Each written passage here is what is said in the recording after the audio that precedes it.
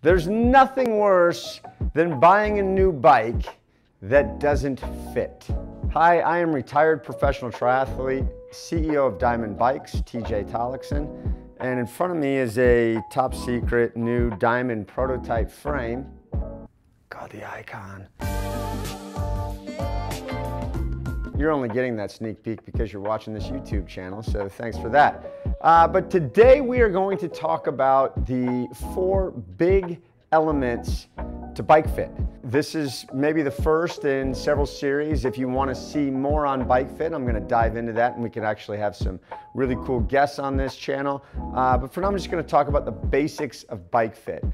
I think I'm excited. But the 4 biggest things, I'm going to start with one that I think is one of the most important things, because if you get this wrong, the rest of this all changes. And so the first thing that we're going to look at is your crank arm length.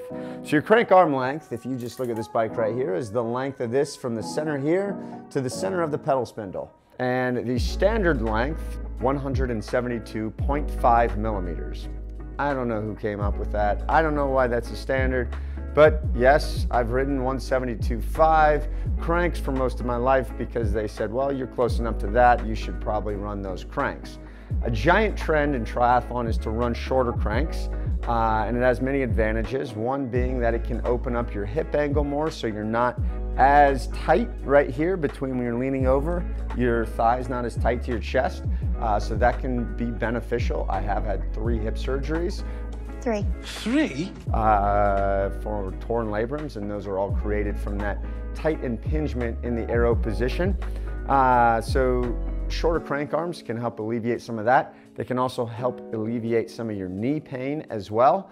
The reason for that is as you're riding, and I'm just going to hop on here so you can see, as you're riding, a shorter crank arm like this means that when you're at the top of your pedal stroke, your knee is here instead of here. On a longer crank arm, what's going to happen is it's going to be even closer to your elbows, right?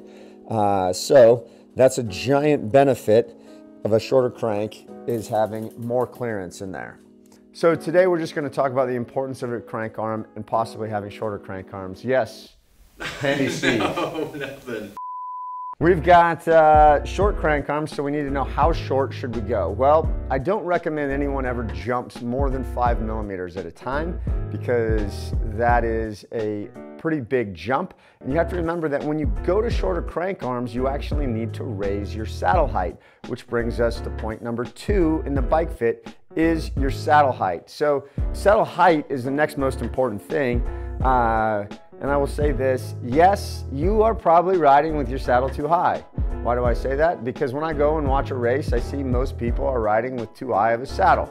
And I know you could say your bike fitter put you in there, or this is more comfortable, or you like this or that or whatever, or you watched a video online that said you should put your saddle as high as possible so you can barely reach the pedals. I don't really care. I'm just saying that it's probably too high. When you go to a shorter crank arm, your saddle height might actually be right. No. So if you have your saddle height totally dialed in with your bike fit, and you go to a shorter crank arm, you're going to need to raise your saddle the same corresponding number of millimeters. And the reason for that is if this pedal is all the way at the bottom, the furthest away from here in a straight line, we'll say that, like one straight line, all the way down, and the crank arm is 5 millimeters less, that means to get the same saddle height, we're going to have to raise this 5 millimeters. So that's really important that we get that right. Don't forget it! So once your saddle height is dialed in, then you also need to pay attention to the fore-aft position relative to the bottom bracket. So if I was to drop a plumb line right here, there would be an imaginary line right here, and this would be so many millimeters behind the bottom bracket. Okay, so maybe this is like, I don't know, we'll say 20 millimeters behind the bottom bracket. But if I wanted to slide it all the way forward, be more aggressive, I could actually come in front of the bottom bracket, and you can do that 5 centimeters, right? So it's a nice thing about the Diamonds. They have a huge amount of adjustment in the seat post as well as on the saddle rails. So once you have those 2 things dialed in, then we can look at the rest of that, okay? And I say 2, but I really talked about 3 things, right? So 1, your crank arm length, 2, your saddle height, and then the 3 thing is your saddle fore-aft relative to the bottom bracket. So once we have those things dialed in, then the big thing is in your arrow position. you want to pay attention to your pad reach and your pad stack. So your pad reach is the distance from the center of the bottom bracket. This is a horizontal distance from the center of the bottom bracket to the center or back of the pads, depending on how you're measuring it, okay? A lot of people like to go to back of pads. It can be somewhat confusing though, because we have all these different pads now. So we tend to kind of use the back of the pads now, because even on the scoops you can get an adjustment, but you want to make sure that you're using the pads that you're going to use on your bike when you take that measurement, so you know how to set up your bike every time. I'm sure it will come in handy. But if you're using this and you're measuring from the back of the pad, it's just a straight horizontal measurement, okay? So you're not taking into account any angles up or down or any of this. You're just saying, how far forward do my pads need to be? And I'll hop on the bike again here so you can kind of see what I'm talking about. So as I hop in and I get in my aero bars, and when we look for a really good angle as far as reach, we want your ear to roughly be above the crease in your elbow. So Megan, live studio audience, how am I looking right now? Good. Approved. So we could extend that, right? We could come all the way out here, put the pads further forward, okay? And what that's gonna do is put that crease in my elbow further forward, or we could be all the way back here, okay? Because you see some people that ride like this too.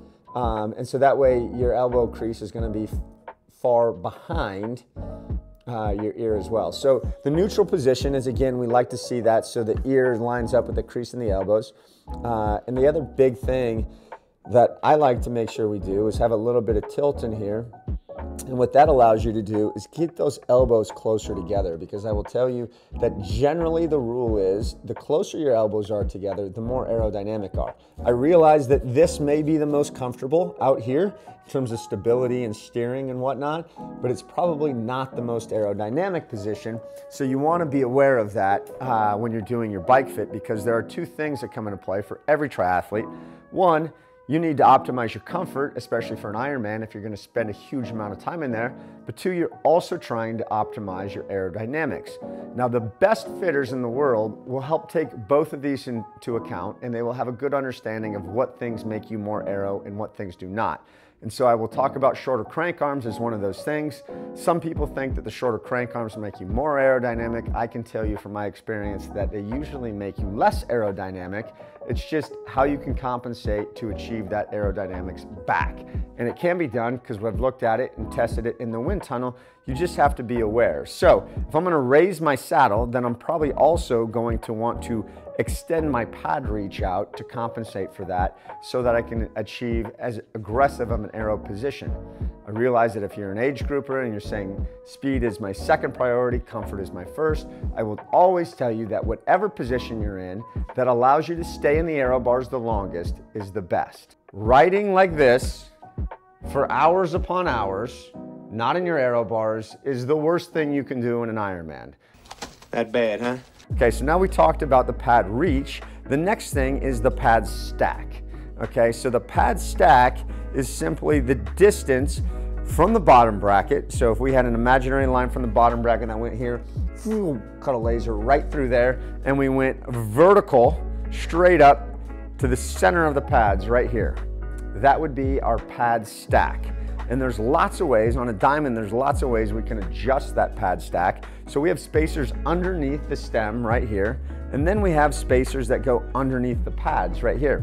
So we've got a max of 40 millimeters, which is shown right here, 40 millimeters of stack under the stem, and then there's a max of 65 millimeters under the pads. Okay, so that's a total of 105 millimeters, which is 10.5 centimeters, that you can adjust up and down on these pads. Okay, simple enough. So we talked about how a shorter crank arm opens your hips. Now let's talk about how having a higher stack does the same thing by opening your hips. So as I hop on the bike again, you can see that if my elbows were here versus say my elbows were all the way down here, you can see how tight my hip angle is in this position, right?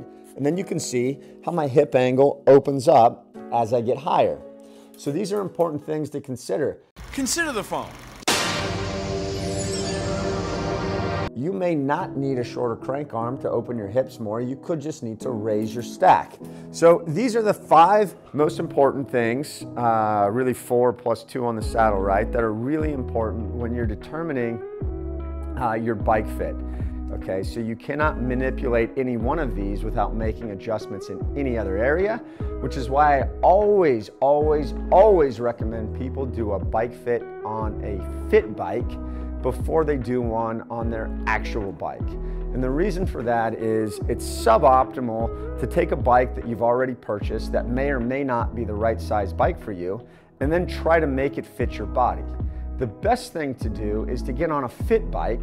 If you don't know what a fit bike is, we just showed you a video of that. So you can see what a fit bike is. My favorite is the Guru fit bike because it actually moves XY coordinates. But when you're on a fit bike, you're not limited by 5 millimeter increments or 10 millimeter increments, and you can do it much faster because it's in real time moving a millimeter at a time or fractions of a millimeter at a time. If you want to know my recommendations on fitters, we'll save that for another day, but I've got some great thoughts on fitters. Not every fitter is the same. Some are much better than others, just like triathletes. But these are my ideals for bike fit. I hope you learned something. If you want to see something more specific, leave a comment for me and I will dive into this topic in more depth. Join the thousands of athletes who watch these videos and learn something with a little bit of humor every week. If you enjoyed this video, you want to see more of it, hit that like button, hit that subscribe button. I've got all kinds of great Ironman tips on training, nutrition, racing, amazing content. I would love for you to join me on this journey. Hit that like button, hit that subscribe button. Check it out every week.